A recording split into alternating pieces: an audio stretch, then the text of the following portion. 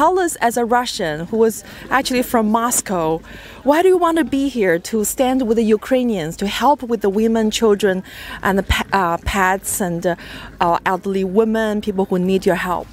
Yeah, I can say for sure that not most, but a lot of Russians don't support Putin and never did. And I think it's really important right now to show Ukrainians and show the world that we are not agree with what Putin doing. We really want to support all Ukrainians, especially refugees. They lost their homes. They really need our support right now. And I think that Russians, here's you can see my friend Yura, he's from Ukraine, and I think psychologically it's more difficult for him to support because he also I would say lost his home, but as Russians I think we have more strength to fight right now and to support Ukrainians. So I think it's really important. If you don't support Putin, if you don't support his war, you have to help, at least try to help Ukrainian people. Yes, I think it's really important. Yeah.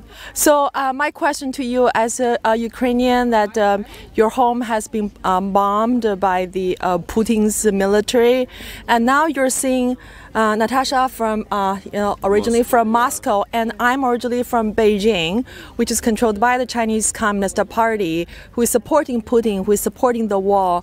I mean, how do you feel about standing with two ladies here, supporting the Ukrainian people and helping with the Ukrainian refugees? It's cool. In bad situations, everyone must support another people.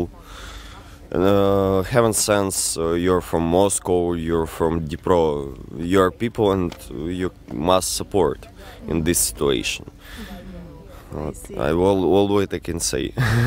Yeah, I think the Yura really helps our organization also, and but we have in our organizations Russians for Ukraine.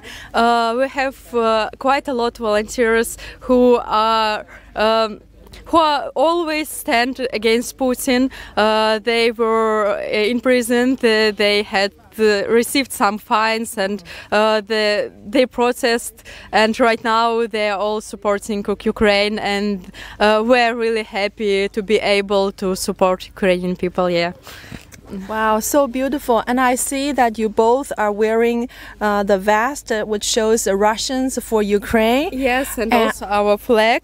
Yeah. Flag, yeah, it shows it's without red, so it's without like we wiped off the blood. Yes, and now it's without blood.